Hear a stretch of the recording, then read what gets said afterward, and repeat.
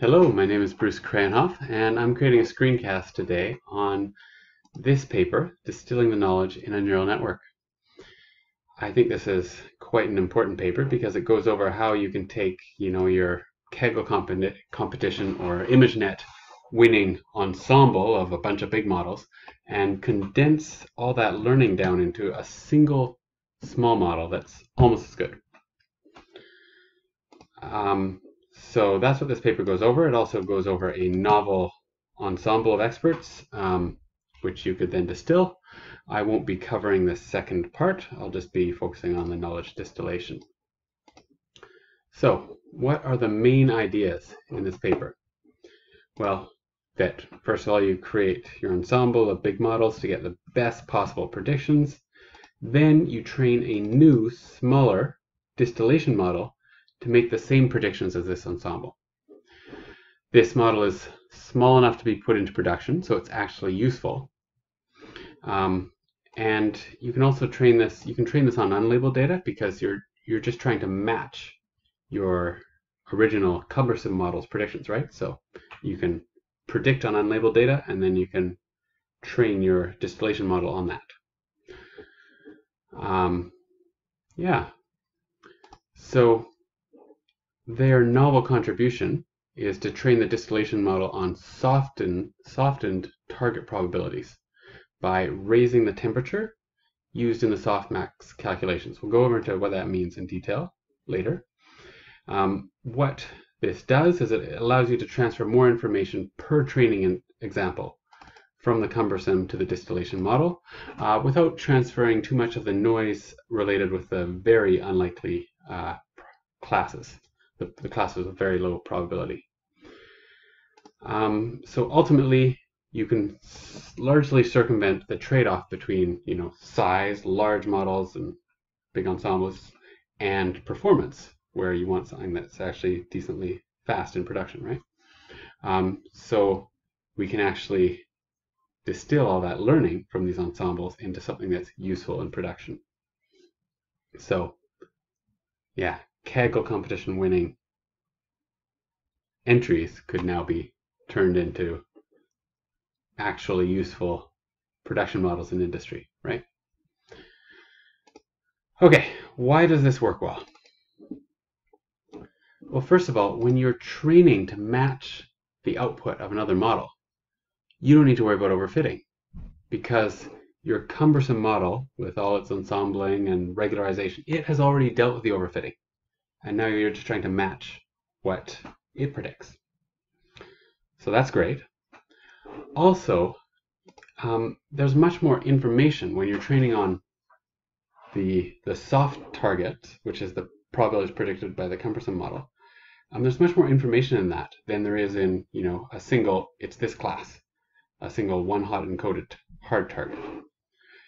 So let's illustrate this with an example. Here's an image. It's a dog, right? But you can see there's a bit of a cat in here.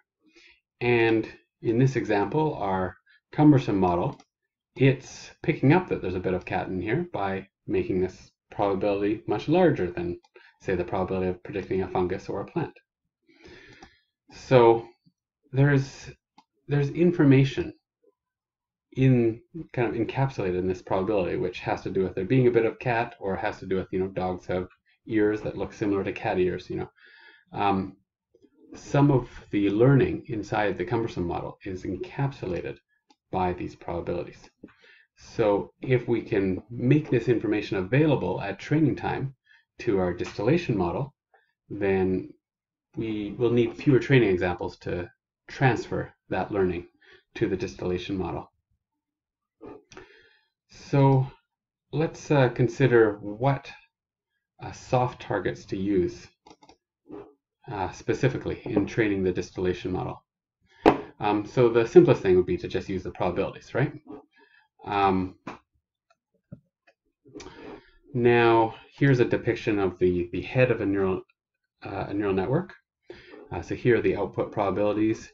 These are the numbers that are going into your softmax to ultimately produce those probabilities. So the simplest thing is, well, we can generate these probabilities using our cumbersome model, And then we can train our distillation model to exactly match these probabilities, right? To reproduce these probabilities. And this should work. What is unfortunate about this approach is, I mean, there's only a 1% chance that we predict a cat here, right? Which means that, we're only giving 1% of the weight to that information, which will make it much harder for our distillation model to use that information, to learn that information. So it'd be nice to transfer that there's a bit of cattiness in this more effectively. So we need fewer training examples to transfer this learning to the distillation model. So let's look at another option. Well, instead of matching these probabilities, maybe we should just match the numbers that are going in. And then, we won't match them exactly, so that our loss can be the squared error, right? The squared difference from these numbers that are going in. So that should work. Then we're training on the cat information just as much as on the dog information, but we're also training to predict negative 14 as well. Now, this negative 14 maybe isn't that important. Whether it's negative 14 or negative 12, what's important is that these are small numbers. These are small probabilities. The large cumbersome model, once it's figured out that, okay, the probability that this is a plant is very low, it doesn't have much of an incentive in terms of the loss to get this number right. Whether this should be 10 to the minus 7 or 10 to the minus 6, there isn't a large derivative pushing to get that probability exactly correct.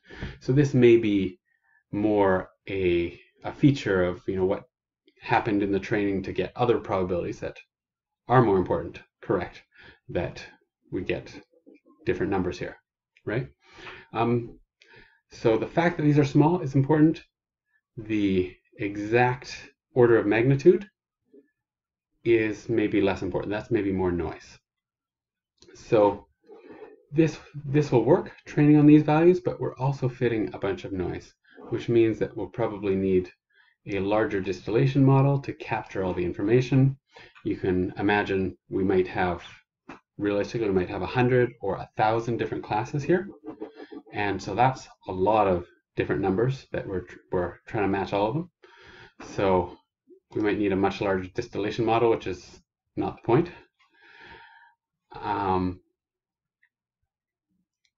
Yeah, and that noise might even be harmful, right, in making accurate predictions on what we really care about, which is that this is a dog and there's a bit of cattiness in it. So we want a happy medium, which is what this paper does by raising the temperature to 5. So this looks like a softmax, right? It's almost the same, except we're dividing by a temperature here, which means we're taking all these input numbers and we're dividing them. In this example, we're dividing these by 5, so they become much smaller. And then all these probabilities become much closer to being all equal. And so I actually used a bit of Python code to calculate the numbers, and here's what I got. Python code is not important, but so you can see at temperature 5, the probability of it being a dog is now 67%. Probability of being a cat is much higher, 27%, right? And then these probabilities are also higher, but they're still fairly low. So we're not introducing too much noise by making these probabilities higher, but this 27% probability, now that's something that we can really train on, right? So we will effectively transfer the cattiness information to our distilled model at this elevated temperature. Now this is just a trick for training, right? We modify the probabilities, we train our distillation model at this elevated temperature, but these aren't the real probabilities, right? So at prediction time, be sure to set the temperature back to 1 and then make your predictions with your distillation model.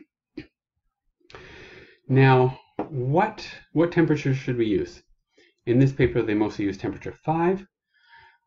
What I think is the temperature we use really depends on how much data we have.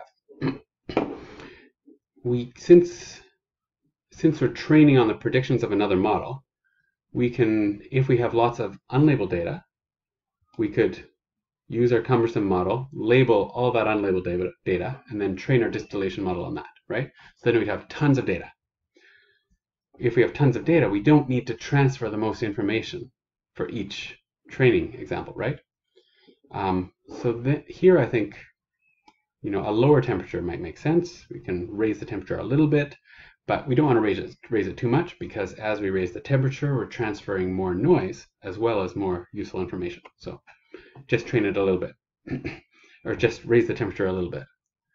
However, if you're training the distillation model on the same small original training set, you want to capture and transfer as much information with each training example as possible. And so it would probably be useful to have a much higher temperature, like the temperature 5 they use in the paper. So that's it. So overall, a fairly simple but awesome idea for how to use all that learning from a complicated ensemble and package it into a much leaner model, which you can put into production, and making all this ensembling actually useful for real-world applications. Thank you for watching.